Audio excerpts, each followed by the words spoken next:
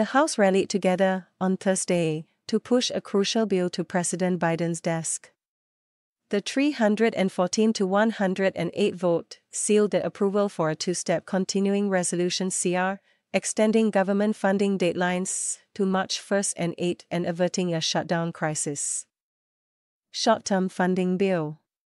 This strategic short-term spending bill grants lawmakers additional time to finalize the formal appropriations process, marking the third CR of fiscal year 2024.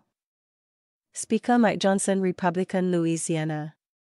Skillfully negotiated with congressional leadership, successfully garnering enough support from his conference to clear the chamber. While Johnson's adept maneuvering secured the deal.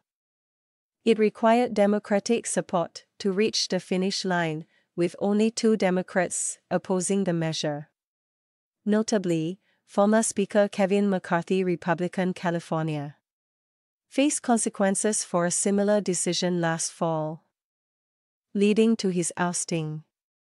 In the spotlight for just 85 days, Speaker Johnson faces the challenge of balancing the pursuit of conservative policy riders in the 12th annual appropriations bills. Optimistic at managing dissent. He remains optimistic about implementing these changes, despite the delicate dance required with Democrats controlling the Senate and White House, as well as managing dissent from hardline Republicans.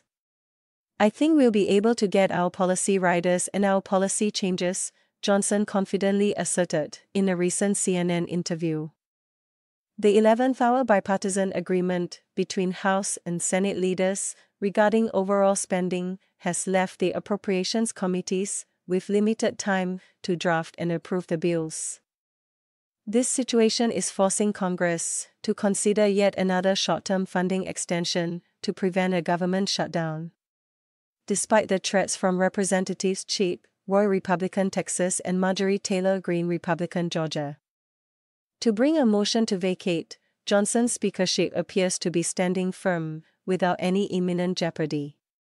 The nation watches closely to see how Speaker Johnson will navigate the complexities and deliver on his promises in the months ahead.